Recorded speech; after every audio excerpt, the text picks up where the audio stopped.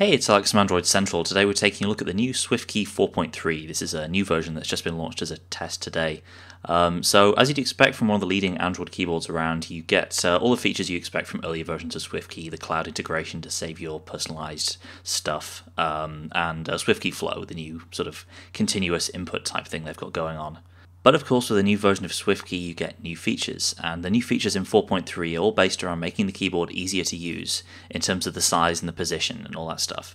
Of course, you've always been able to customize how SwiftKey looks and behaves, and there you have all your themes to customize. SwiftKey 4.3 takes it a step beyond that, giving you a lot more control over how big the keyboard is and where it is on the screen. So if we bring up the keyboard here, you'll see there's actually a good reason why we're using this gigantic HTC One Max to do our demo. It's in compact mode, which contracts the keyboard into one corner, and we can switch to full and resize it. All this does in full mode is basically change the height of the keys. If you're in compact mode, these options will actually make the full keyboard bigger or smaller. Another new mode is thumb mode, which gives you a split in the middle of the keyboard to make it a little easier to type with your thumbs. Not so much of an issue here on the HTC One Max, but this is a mode that would be very useful on a tablet or if you do a lot of typing in landscape mode. And it's actually worth mentioning that as of SwiftKey 4.3, there's just going to be one version for both phones and tablets, so whichever device you have, there's only going to be one version of SwiftKey that you need to worry about downloading. So let's jump back into the SwiftKey menu. We'll show you compact mode again.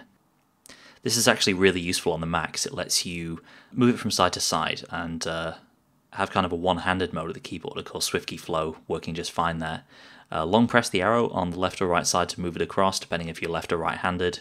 Again, really useful for larger sort of Galaxy Note or One Max type devices. And you can use the resize menu to control how much of the screen it takes up and, more importantly, how far you have to reach across the screen with your thumb. But SwiftKey has one more trick up its sleeve, and this is actually pretty neat. It lets you undock the keyboard, and it gives you this floating keyboard that you can then push around the screen. So you can have the app in full screen mode and have the keyboard floating on top of it like this. And again, this is something that might be more useful to tablet owners, but it's there on the phone if you want it as well. And if you want to dock it back down to the bottom of the screen, it's just a case of grabbing it and dragging it back down there. So 3 keyboard modes now, and easy undocking and resizing. And when you undock it, it actually remembers which mode you're in. So we're in thumbs mode, and we have this draggable split keyboard that we can move around. It's pretty cool. Anyway, that's going to wrap up our quick look at SwiftKey 4.3. It's being announced today as a public beta, and we've got more information in our news post on AndroidCentral.com, so check that out, and we'll see you next time.